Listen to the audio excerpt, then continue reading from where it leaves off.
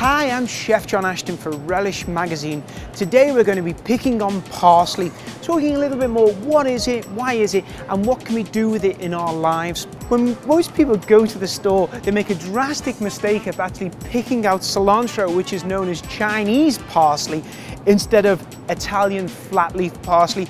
If we take a look closely, they do look similar, but when we look at Italian parsley, look for more of a jaggedy leaf. Then the cilantro is more rounded, but we're going to push cilantro off to the side, and we're going to be talking about two parsleys. Parsley was originally grown in southern Europe for its aromatic leaf. When we talk about aromatic leaves, the Italian packs more flavour than what the curly. We use curly parsley more in garnishes for dishes. Curly parsley is also fantastic on the table. Maybe you've got some roses, include that in the vase as well. It's wonderful, a small sprig of it on a piece of salmon.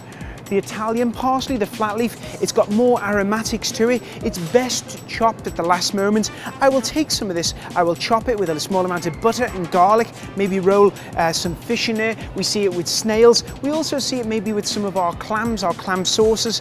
Parsley really is one of the most common herbs, but it's got so much flavour, and I would say we should relish this one. It looks beautiful, it's inexpensive, and you can do so many things with it.